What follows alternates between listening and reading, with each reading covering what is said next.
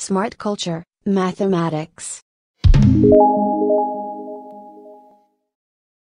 In this video, we'll look at the difference between experimental probability and theoretical probability. Experimental probability is probability that is determined on the basis of the results of an experiment repeated many times. So here's the formula that you'll need. It's the number of times the event occurs divided by the total number of trials. So how is this different from theoretical probability? Theoretical probability is probability that is determined on the basis of reasoning.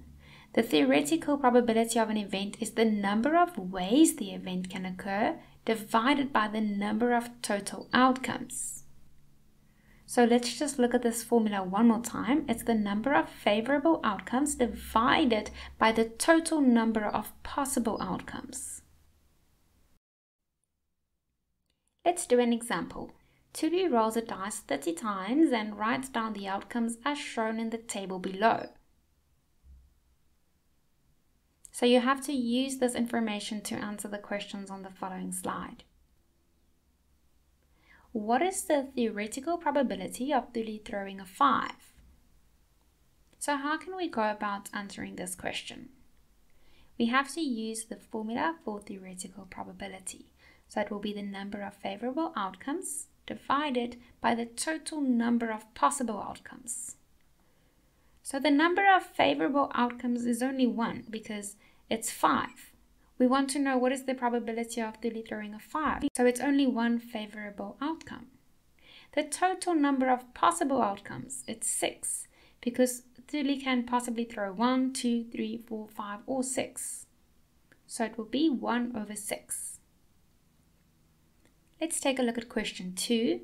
What is the experimental probability of Tuli throwing a 5? So now we have to go back to the table. We have to use the formula for experimental probability. It's the number of times an event occurs divided by the total number of trials. So it will be 9, as you can see in the table, divided by 30, the total number of trials.